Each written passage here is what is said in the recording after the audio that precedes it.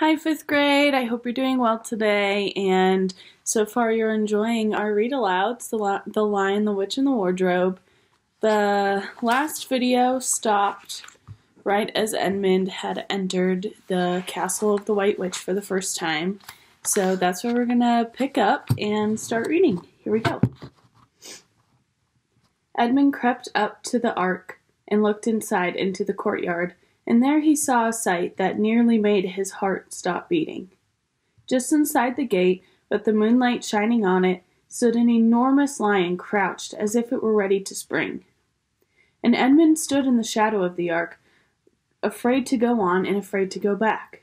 With his knees knocking together, he stood there so long that his teeth would have been chattering with cold if they had not been chattering with fear. How long this really lasted, I don't know. But it seemed to Edmund to last for hours. Then at last he began to wonder why the lion was standing so still, for it hadn't moved 1 inch since he first set eyes on it. Edmund now ventured a little nearer, still keeping in the shadow of the ark as much as he could. He now saw from the way the lion was standing that it could not have been looking at him at all. But supposing it turns its head, thought Edmund. In fact, it was staring at something else, namely, a little dwarf who stood with his back to it about 4 feet away.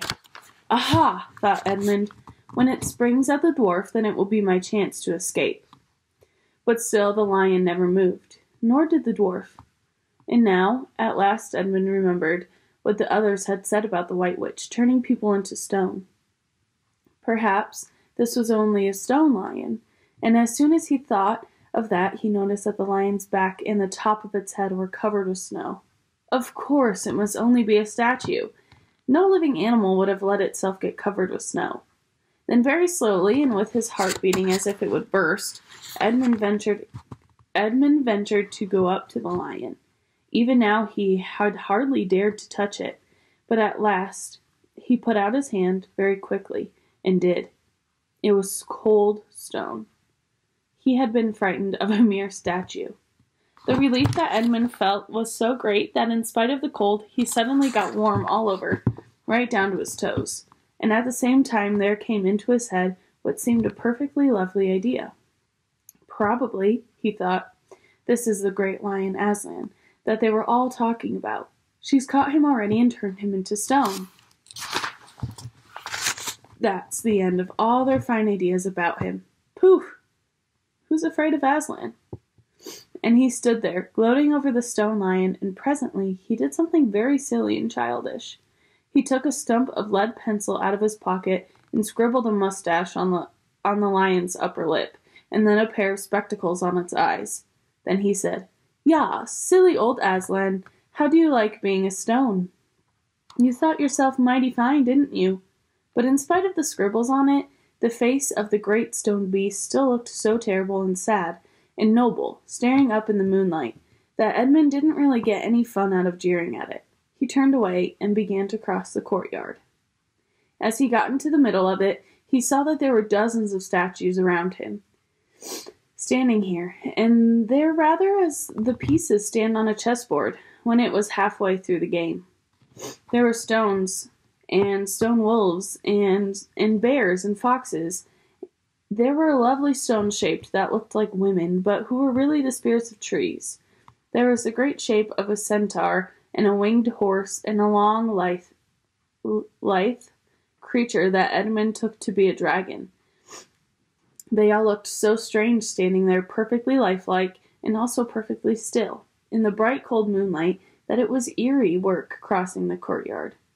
Right in the very middle stood a huge shape like a man, but as tall as a tree, with a fierce face and a shaggy beard, and a great club in its right hand. Even though he knew that it was only a stone giant and not a live one, Edmund did not like going past it. He now saw that there was a dim light showing from the doorway on the far side of the courtyard. He went to it.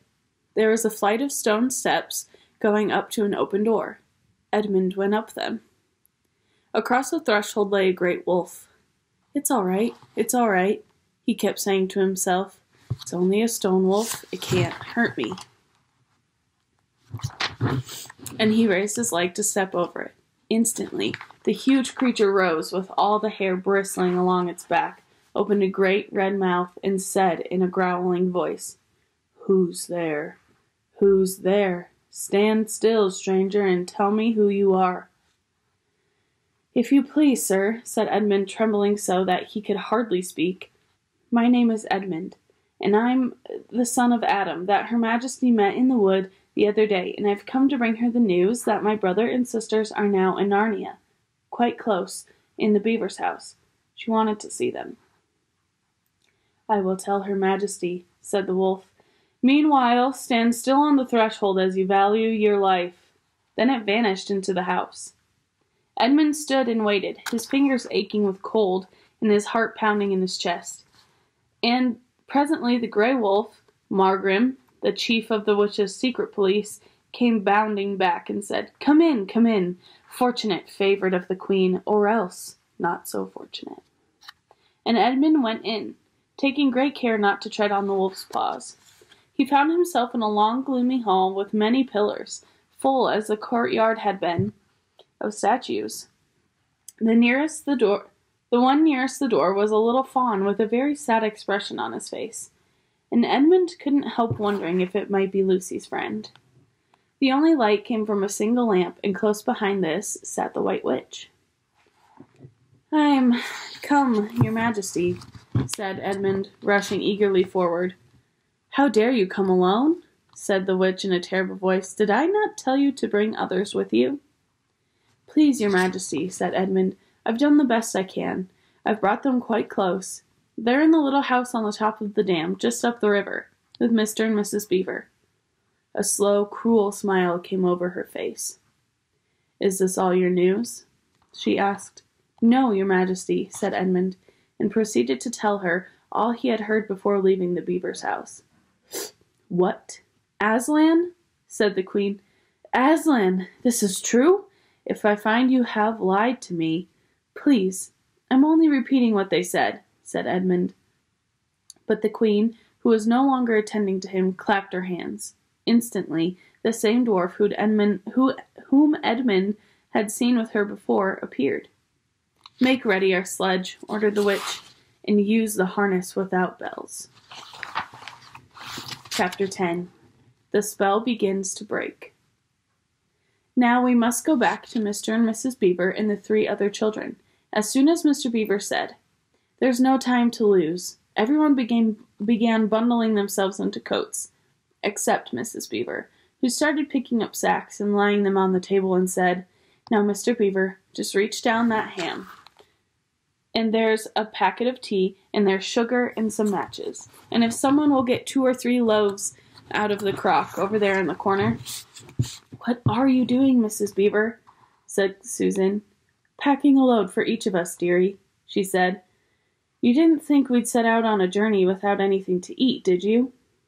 "But we haven't time," said Susan, buttoning the collar of her coat. "She may be here any minute." "That's what I say," chimed in Mr. Beaver. "Get along with you all," said his wife. "Think it over, Mr. Beaver. She can't be here for quarter of an hour at least."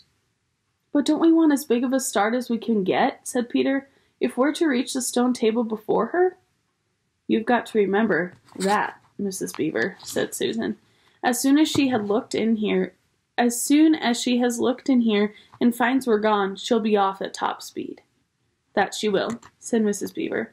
"But we can't get there before her, whatever we do, for she'll be on a sledge and we will be walking." "Then, have we no hope?" said Susan. No. Now don't you get fussing. There's a dear," said Mrs. Beaver. "But just get half a dozen clean handkerchiefs out of the drawer. Course we've got a hope. We can't get there before her, but we can keep under cover and go by way she won't expect, and perhaps we'll get through." "That's true enough, Mrs. Beaver," said her husband. "But it's time we were out of this. And don't you start fussing either, Mr. Beaver. There, that's better. There's 5 loads, and the smallest for the smallest of us. That's you, my dear," she added, looking at Lucy. "Oh, do please come," said Lucy. "Well, I'm nearly ready now," answered Mrs. Beaver at last, allowing her husband to help her into her snow boots. "I suppose the sewing machine's too heavy to bring?" "Yes, it is," said Mr. Beaver.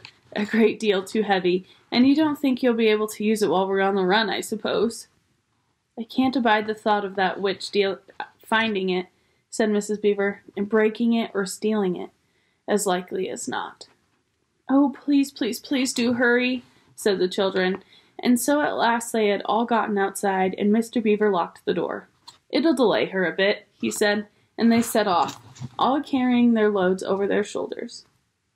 The snow had stopped and the moon had come out when they began their journey. They went in single file. First Mr. Beaver, then Lucy, then Peter, then Susan, then Mrs. Beaver last of all. Mr. Beaver led them across the dam and onto the right bank of the river, and then along a very rough sort of path among the trees right down by the river bank. The sides of the valley, shining in the moonlight, towered up far above them in either hand. "Best keep down here as much as possible," he said. "She'll have to keep to the top, for you couldn't bring a sledge down here." It would have been a pretty enough scene to look at it through a window from a comfortable armchair, and even as things were, Lucy enjoyed it at first. But as they went on walking and walking and walking, and as the sack she was carrying felt heavier and heavier, she began to wonder how she was going to keep it up at all. And she stopped looking at the dazzling brightness of the frozen river with all its waterfalls of ice, and at that white masses of the treetops, and the great glaring moon, and the countless stars, and could only watch the little short legs of Mr. Beaver going pad, pad, pad through the snow in front of her, as if they were never going to stop. And we are going to stop right there. We have a few more pages to go until the next chapter. So click on the next video, and you can find out what happens. Thank you for listening.